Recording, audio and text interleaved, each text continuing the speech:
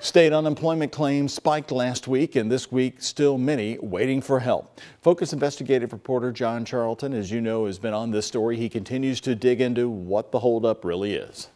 This week, we have been able to process over 15,000 March and April claims that have been held up. That's progress, but still status quo for Steve Geist, who thinks the system is a broken joke. Geist had only been working for 4 months as a logistics broker when he says he got laid off permanently the Monday after Easter. Since April 13th, not a dime from state unemployment, not even a penny from the federal $600 per week. I just think after 2 months, it's ridiculous that nothing has changed. It's crazy to me.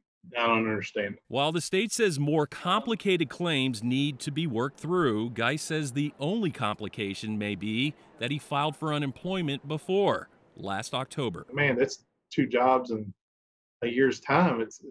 That's super frustrating. What frustrates him the most was finally having a specialist call him back last week, only to be an out-of-state Tier 1 specialist who couldn't do anything for him. It's like the government's paying him to pretty much tell you that there's nothing the government can do for you. However, Geist got his money's worth. He pretty much spilled the beans on everything. About how bad the system is and how angry filers can be. He pretty much sat on the phone all day to get yelled and cussed at by people who were rightfully frustrated. Geist's frustrations will have to continue for at least another week. For Focus, I'm John Charlton.